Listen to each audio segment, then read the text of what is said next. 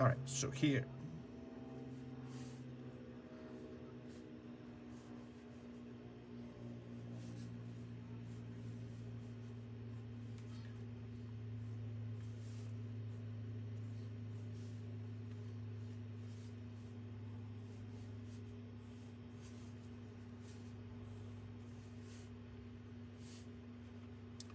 All right, so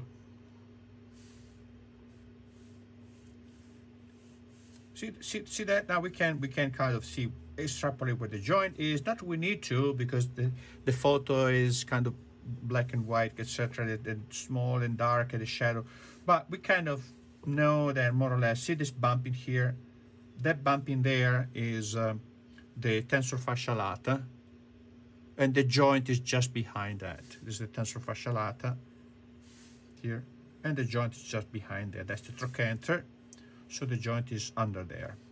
So now this, let's say, which can compare now. We can compare, say, the rib cage to the length of the thigh, right? And then we see that from the top of the leg would be starting from here, right?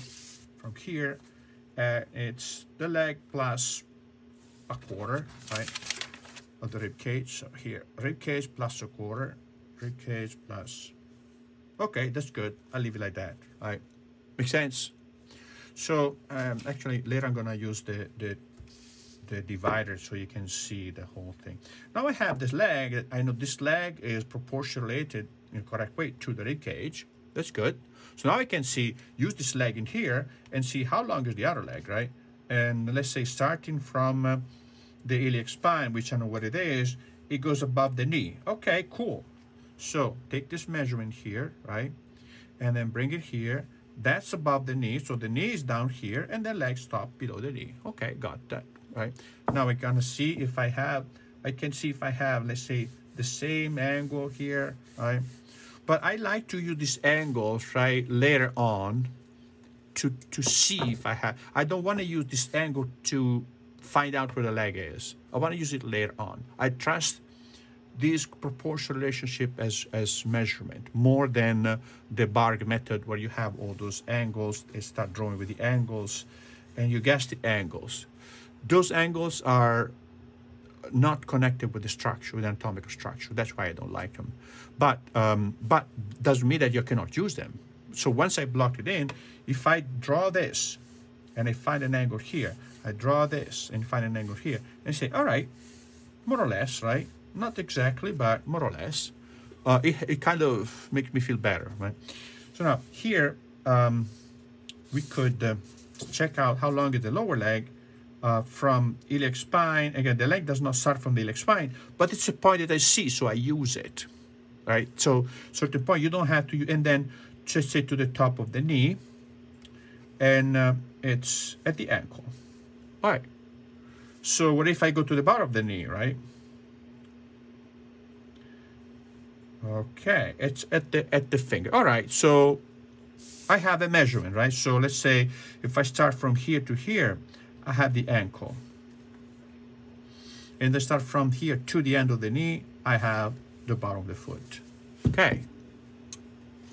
Now, clearly this, you would do it with the pencil like this as you draw. You don't use this, right? Because you want to, I mean, this is, again, to learn how to identify this thing. So we want to be very precise. But when you draw, you eventually move to a more pragmatic, intuitive approach where you use the pencil and you do this, you bring it down and mark it and go on, right? One way, so now you see how this is a change of angle here, see that? So this, and this moves out like that, right? And that's the foot, that's the ankle. And then I have the wedge, right? Sorry, the sphere and the wedge. So this also, I could block in the box of the knee here as an extra thing, right? So box of the knee would be this. We could draw the leg like this. We could draw the leg as a volume for the thigh, right? And a volume for the lower leg.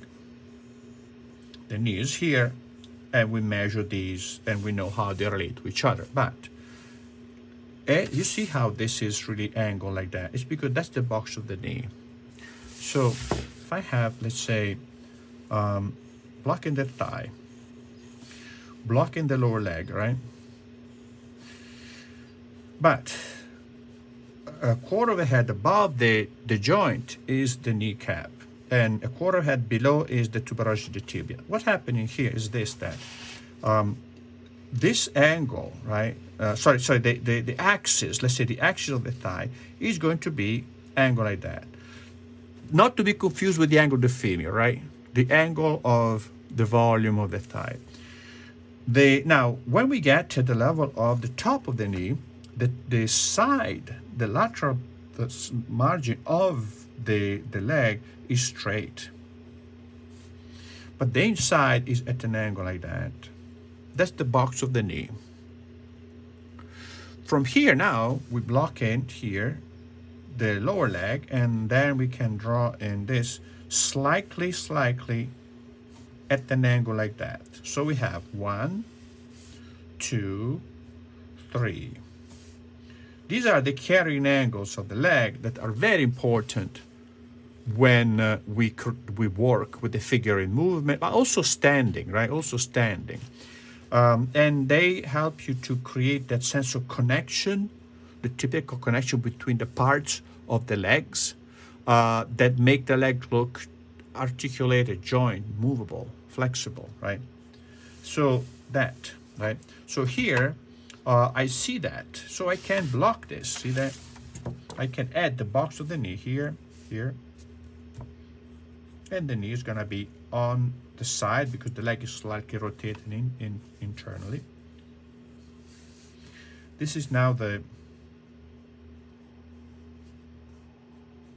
lower leg, and I see how the lower leg is a little bit higher actually than I have it, because I'm looking at the negative space and I'm looking at the knee, and this is slightly above the knee, so it's here, right? And that's the negative space, now looks good. So that's the lower leg, and this is going to be the joint, right?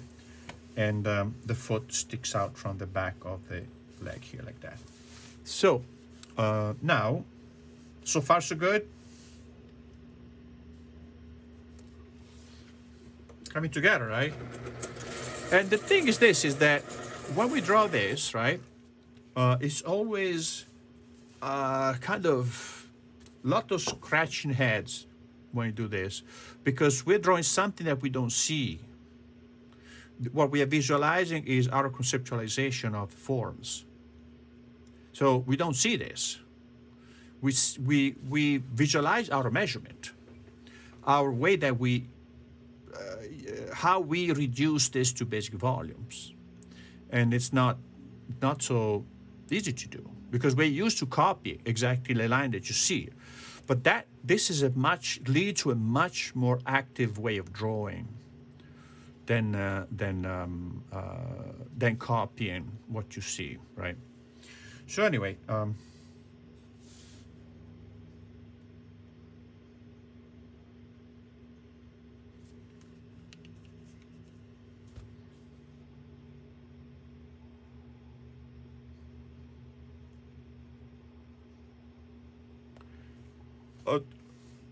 this one here, well, but see, I blocked in like this, right? Basically, what I did, I drew that complex form that I told you about before, like this, right? But because so it's seen from the front, it's more even like that. But as it's seen from the 3/4, what happened is the muscle in the back of the lower leg are bigger, because the muscle in the front lift the foot. And that's it. And move the toes. The muscle in the back permits you to walk. So they sustain the weight of the body. This not so much. So what happens is the main volume develops posteriorly. So this, instead of being that in the front, it looks even similar. As I draw in 3/4, then I create a bigger volume in the back and a smaller volume in the front. I could have done that too, but you know, is that